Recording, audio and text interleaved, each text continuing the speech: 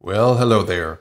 Here's a tutorial on how to create this kind of speckled plastic that you see kind of everywhere at the moment, and here and here and here and here and here and so forth. Let's dig into KeyShot and see how you create this kind of appearance. Inside KeyShot, double click on the material where you want to add the speckles to. Go to the texture tab and select the diffuse channel.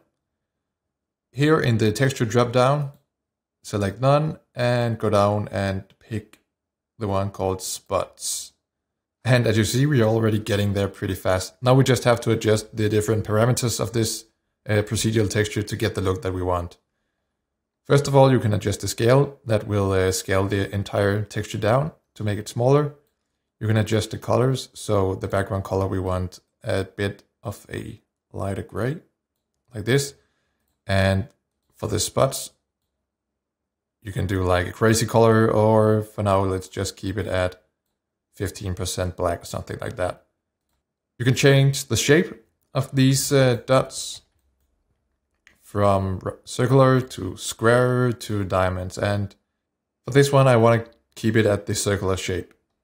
The density defines how many of these specks you have got. So if you turn that up, you will get more and more specks. The radius defines the shape or the size of individual specks. And I think I will stick with something like this. The fall off defines like a gradient on the edges of these spots. So if we take the fall off up, you can see that it fades quite a lot towards the edges. So also for this one, I want to keep it at 0.1. I think that looks good. The distortion will add some variance to the shape, make them less perfect. And you can open up this distortion drop down and also adjust the distortion scale if you want it to be a bit more crazy. I think I will go with something like this, 0.8 approximately, and 0.4 for the distortion. Cool. Then there's this level slider, and if you bump that up, you get another level. Like it takes all these parameters, make a copy and add it in as a new layer. And there's some options in here as well you can adjust. This level scale defines the size of the new layer. If it's at 1, you will get the exact same shape. And if it's at 2, you will get half the size of these settings. If it's at 0.5, you will get the double the size, okay?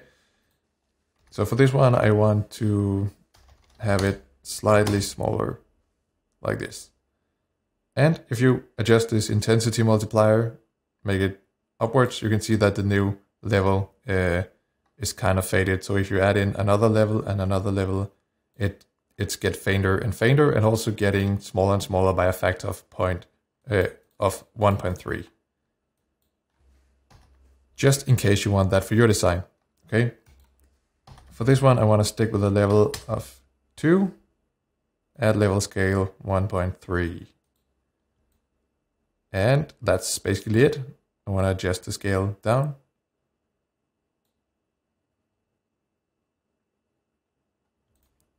You can get creative with this in several ways. And I want to show you a few examples. So I open up the material graph, and you can see the spots texture here. And here's a bump map that I had applied to the material prior to this tutorial. I want to have some fun with the colors of these spots in the background, so I right click in the graph and add in a color gradient. I hit C on the keyboard to see the raw color information, and I think this looks pretty good. It's going from white to black, and the only thing I want to adjust is maybe to move it a bit down here in the model. So I select the move texture and drag it towards this end. And hit OK. And then I apply this color gradient to the background of our spots texture. So now the background fades from white to black while the spots are still black or the same color all the way down. We could do something fun if we take the gradient, add into the color, and right click the connection, go to utilities and add in a color invert.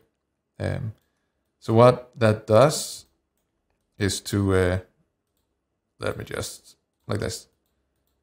takes the color gradient, invert it, and add it to the spots. So now the spots are fading in the opposite direction as the background.